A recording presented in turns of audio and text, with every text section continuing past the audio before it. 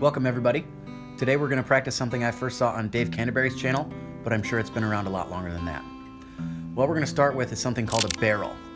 This is a tube-like object that is 1 to 2 inches long, and we're going to use it to help guide our project today. I'm trying to stay within what I have in my everyday carry pack for the woods, so I'm using duct tape wrapped around this aluminum straw.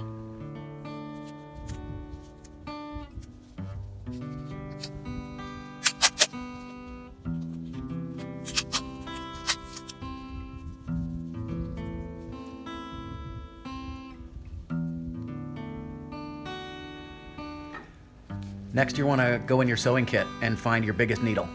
And when I say your biggest needle, I mean the one with the biggest eye. You'll see why here in a minute. This one is the one that's the biggest for me. Now, strip out the guts from some paracord.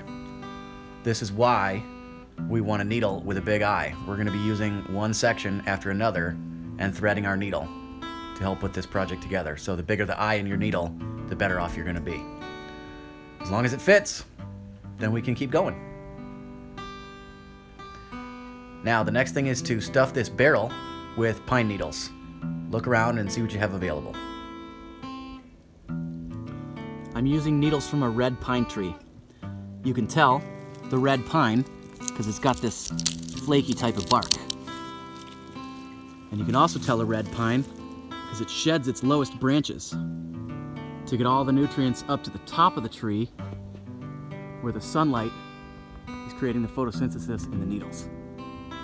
The branches even shed their needles that are closest to the tree trunk so that they can get their energy and juice out to the needles at the end where they're going to absorb the most sunlight.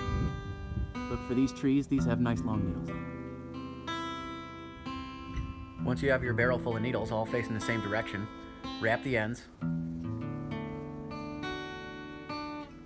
cut off the jagged parts, and start to bend this thing around itself so it creates a spiral shape.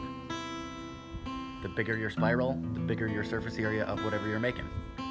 And then eventually you can bend it upwards and it'll start to make a basket shape.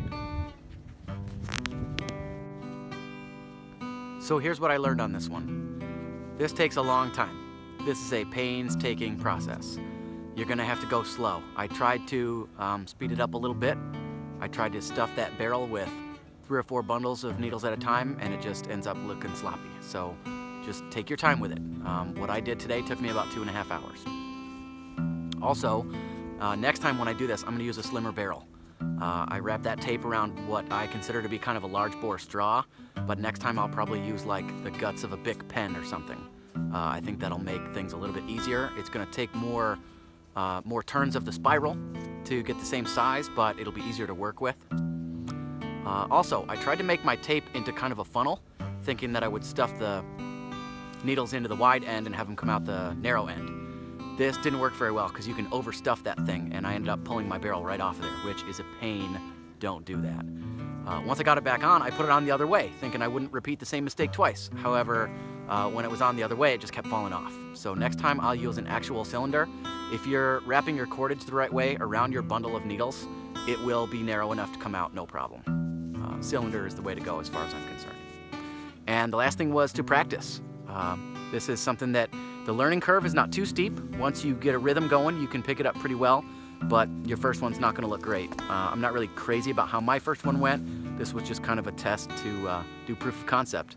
And so next time when I do this, I'm gonna make an actual basket, something I might be able to use around the house.